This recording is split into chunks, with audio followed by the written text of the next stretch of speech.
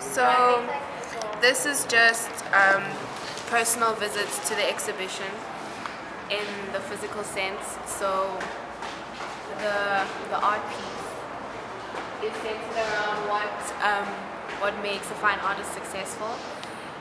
So the ticks represent physical views, people being here to actually see the work in the space.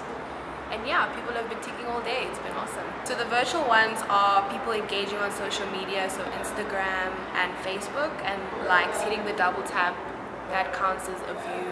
So people physically being here, looking at the piece, or people actually looking at a photograph on Instagram, and which one makes the artist more successful. I'm working with eyes because I like the dichotomy of something being like an evil eye to ward off people, but then eyes also being viewed as invitational and symbolic of a gateway into something else.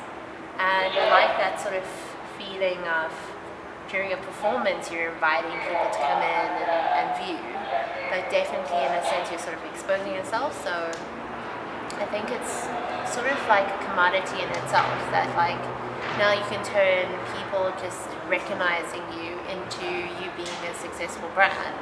And you know, how does that affect your status within the art world?